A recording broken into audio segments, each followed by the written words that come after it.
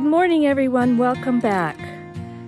Today's gonna be kind of a garden update, a garden chat, talking a little bit about our climate and how different it is from what so many of you do. So we'll see what happens. Why don't you come along and let's go get in the garden. Well, a lot has been going on out here. We had freezes up until a week ago, and today is June 23rd. So almost literally on the 21st, we went into summer very quickly. It's getting hot. It's in the 90s, sun shining, and the sun here is brutal. We live in the high desert. We're at about 5,200 feet in elevation. And to put that in perspective, we are almost at 1 mile high elevation. So the sun is very intense. You'll almost always see me out here with a hat on. And a lot of times I even have long sleeves because the sun just is brutal. So we went from basically not even spring. It was more of a early spring, and then we had a little bit of winter. We had down to 23 degrees at the beginning of June, and then we had 2 light freezes after that. And fortunately, almost all of it survived. I lost a couple of small seedling tomatoes and cucumbers. But considering the weather, that's not bad. So you can see things are coming along, and I have almost everything planted. I'm gonna fill in with some more flowers here and there, but the vegetables are in the ground. They're doing well. These 2 beds have been seeded, and they have a few things popping up, but not enough. Over there, I've got one little pinto bean that's going to be green beans that just popped up really quick. This one, that looks like some okra, I think. And I've got just a couple of chard seedlings and kale that are just coming up, and they've taken forever, so I don't know if it was because of the cold weather or what, but I'm finally seeing little bits of green in there. That over there is tomatoes, and those I'm gonna trellis once they get a little larger. Right now they're too small, but I have put these posts in, and I'm gonna run twine through those and trellis those. But all among them, I've planted pinto beans, again, right out of the grocery store. They are the best green beans. It's what I grew up with, and I've planted other beans here, and they just don't do as well. Maybe it's our climate, I don't know. But you can see they're just really doing well.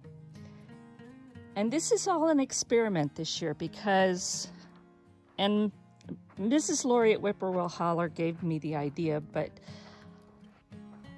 our climate is so dry and the water needs, and today I'll be putting mulch down, that I'm hoping that maybe interplanting like this is going to give more protection from evaporation and a little bit of shade, so that maybe that will help a little bit, because we really have a problem with that. The evaporation, the wind, the heat, it's hard to keep plants hydrated. So we're gonna try that and see how it works, and I'm really hoping that I get a lot of green beans and tomatoes and other things from it. I've done the same thing over here in front of these tomatoes, but this is going to be red beans. And in these pots, I've planted tomatoes, but I've also planted a dwarf okra. So again, I'm going to see how putting them together helps. Over here, I've let my asparagus, I've decided it's time to just let it go to fronds and start building energy for next year, because it really didn't do much this year. I got a little bit, but not much. Tomatoes here, these were all in walls of water like this, and they've all done wonderful.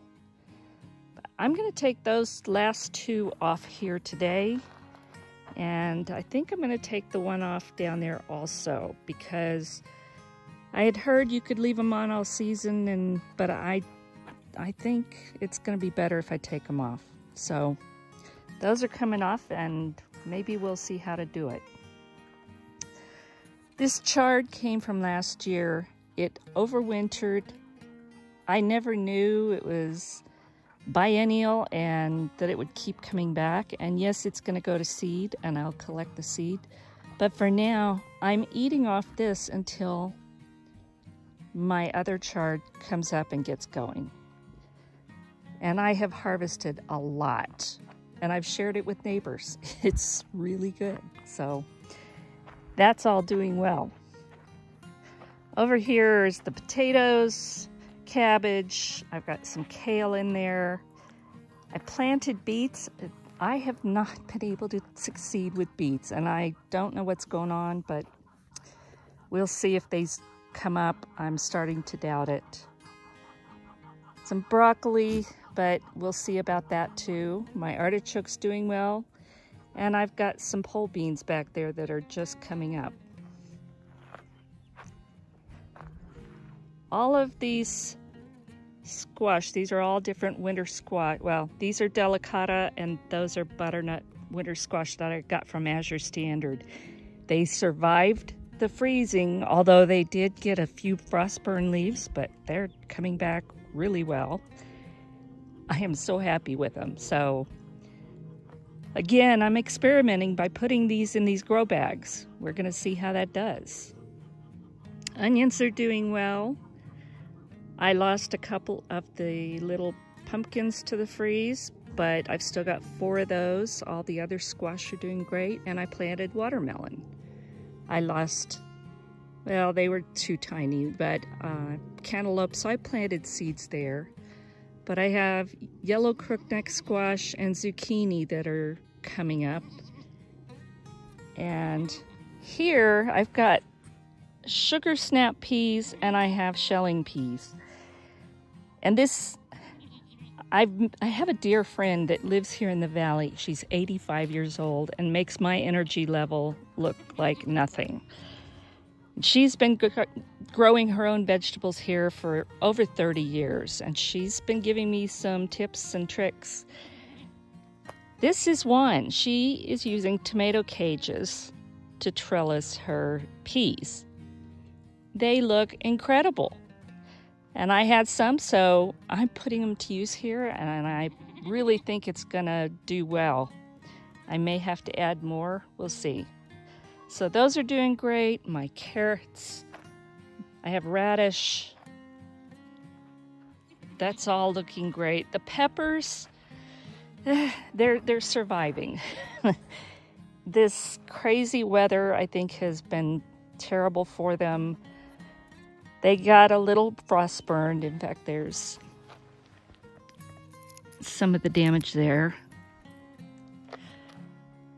But we'll see how they do. I lost one of my jalapenos, and you can't seem to find jalapeno plants at the nurseries. Everybody's out of them. I don't know why this year, because I've always been able to before. I stuck a tomato in there. I have 32 tomato plants, so I'm really hoping I get a good harvest.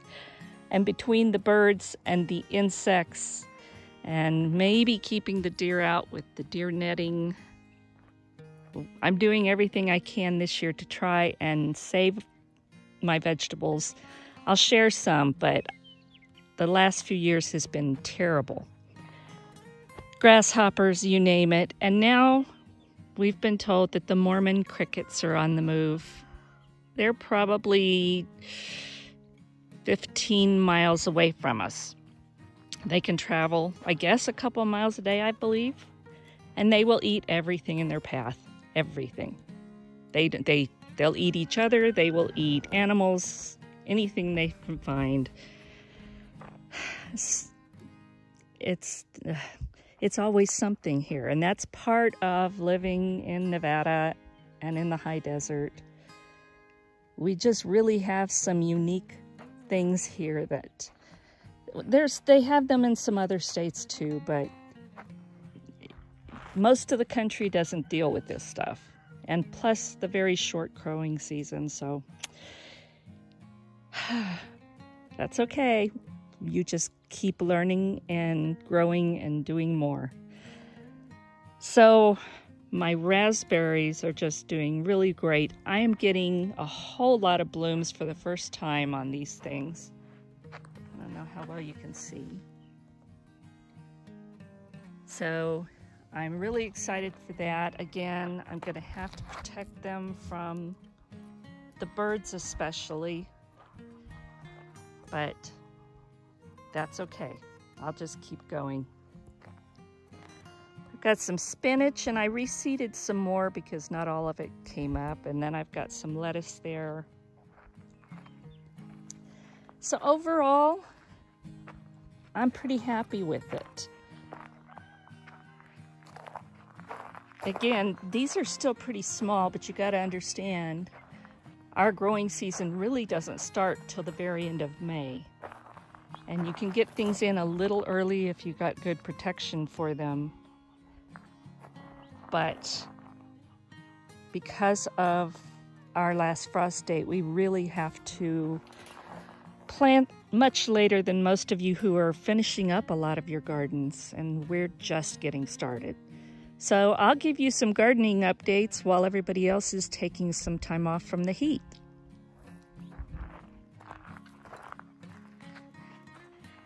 Over here, I just planted 2 honeyberry bushes. And again, this was an idea from my friend. She seems to have tons of these berries off of just small bushes.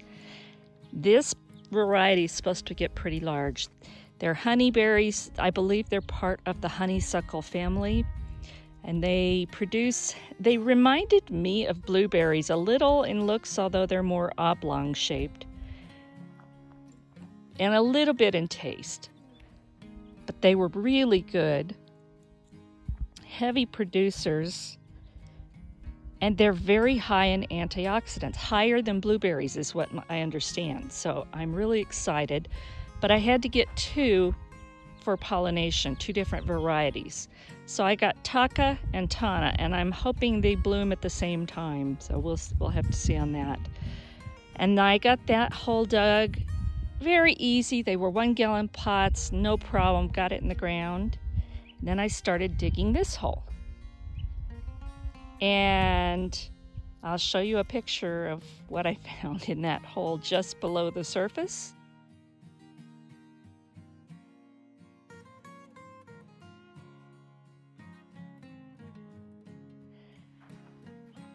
And there's what all of those rocks came out of that hole.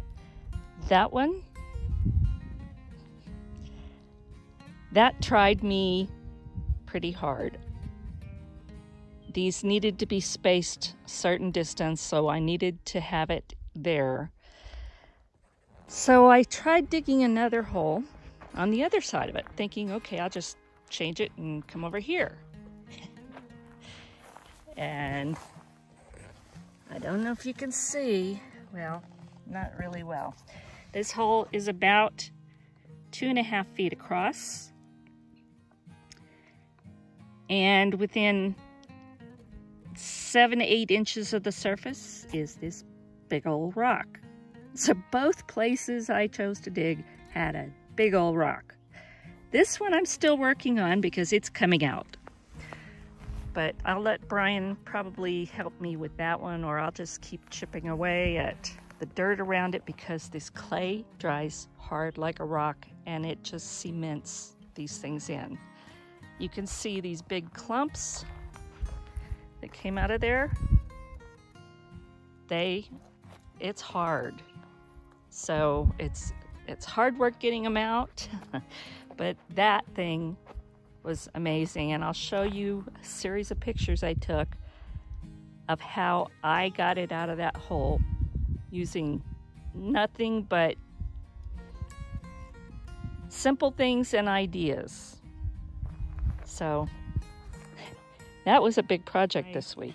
My herbs over here are doing wonderful. In fact, I need to cut this lemon balm and probably dry some for tea and cut some oregano and also some from the garden because it's just doing really well. My little peach tree has not a ton of peaches this year, but it's got a number of them. And so far they're doing okay, but I just noticed that the birds are ignoring my mylar ribbons.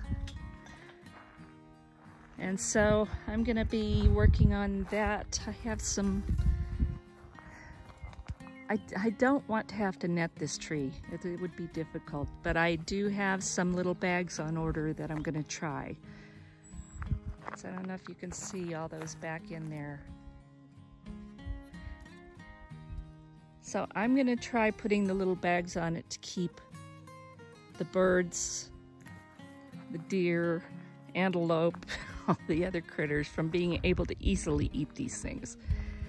So gonna see how that does too. Another experiment.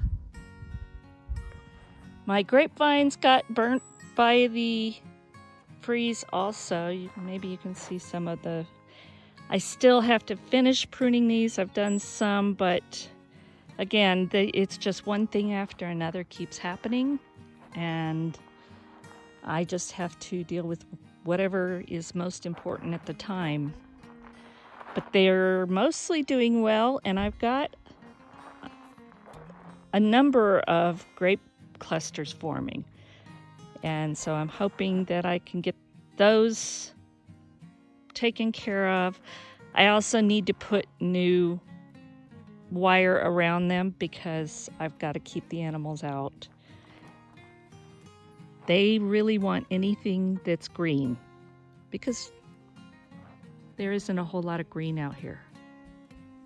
But my little flower bed here is just looking gorgeous, and I love walking out and seeing this from my front porch. My Just Joey rose, it smells so good, and it's just blooming like crazy this year.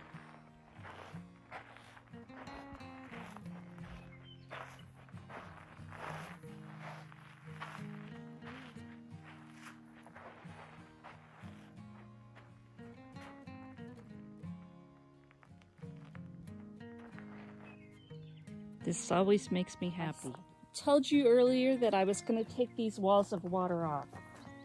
And you might think, how do you do it? Because it's basically just one plastic ring of tubes that you fill with water. And they insulate and protect your plants during the early season. But now, it's time for these to come off. So, I just open it up as wide as I can.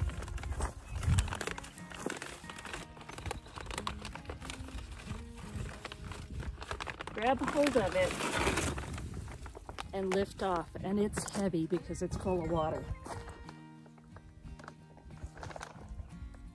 And now I need to put a cage around this, and it's eroded some of the dirt from around the roots, so I'm going to fill that in. But it gave protection for probably a month and a half now, when otherwise I wouldn't have been able to plant. And then I'm going to do it also to this one, so I'm going to lay that down carefully.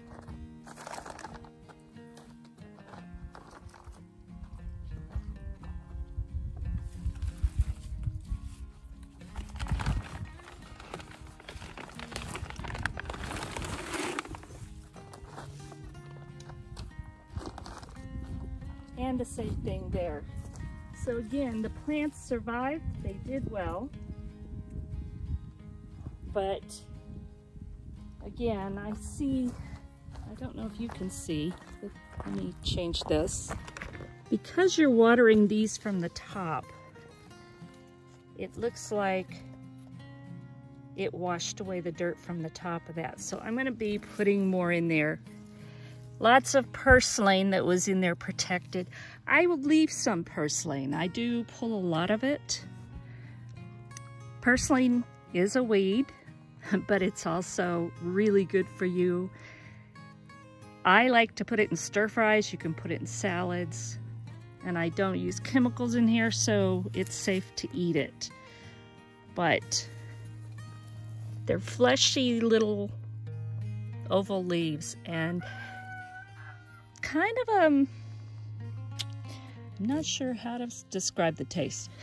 I like them.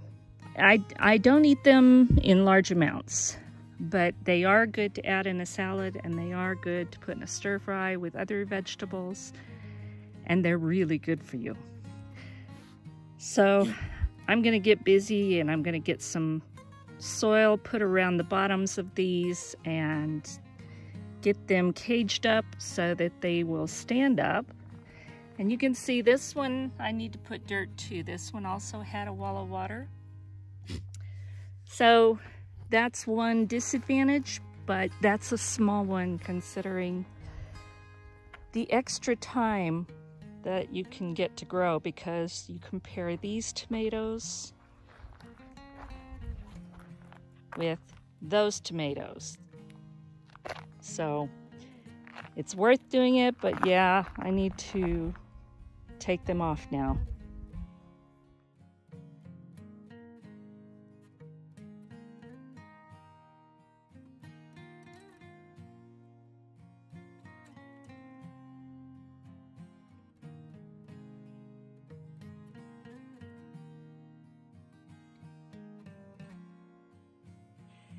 So this is about 3 hours of work this morning before it gets too hot. It's already around 90 today. Summer hit really fast, so it's hot.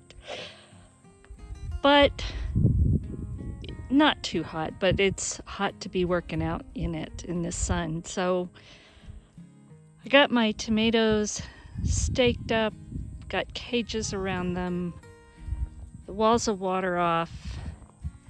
I got some of this mulch down. This is, it's a straw that's shredded and it has a tacking agent in it. Oh, there's a snake in my garden right there. I hope you're a good one. Well, it's not a rattlesnake. I'm not sure what it is. It's kind of grayish color. That's the second one this week like that I've seen. So, just eat the bugs, eat the rodents. I'm good. It's always something here. But this straw has a tacking agent in it, and it normally holds up really well, but I put some down in some areas when I first planted the seeds, and some of these things, it did not hold up to 30+ mile-an-hour winds. But normally you put it down, you wet it down, and it stays pretty well. And you don't have to do real heavy. I'm gonna add some more, but I have to get another bag of it.